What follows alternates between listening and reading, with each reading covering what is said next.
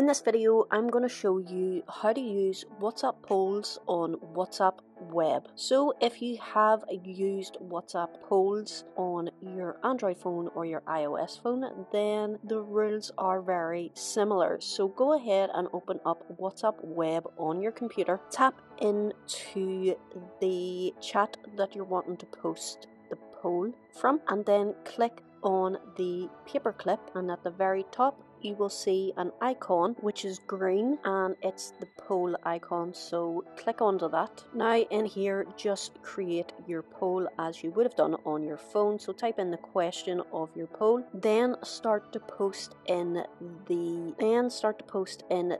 answers of the poll that you want people to choose between, and you can select up to 12 answers. You can also tap on the emoji icon and add in an emoji if you want to make it look a little different. And then once you're done, hit the send button, which is in the bottom right corner. Once you have posted the poll, then you now have an option for people to pick their options, and then once someone votes, you can tap on view votes and see who voted for what, and that is basically it. I hope you found this video helpful. Thank you for watching.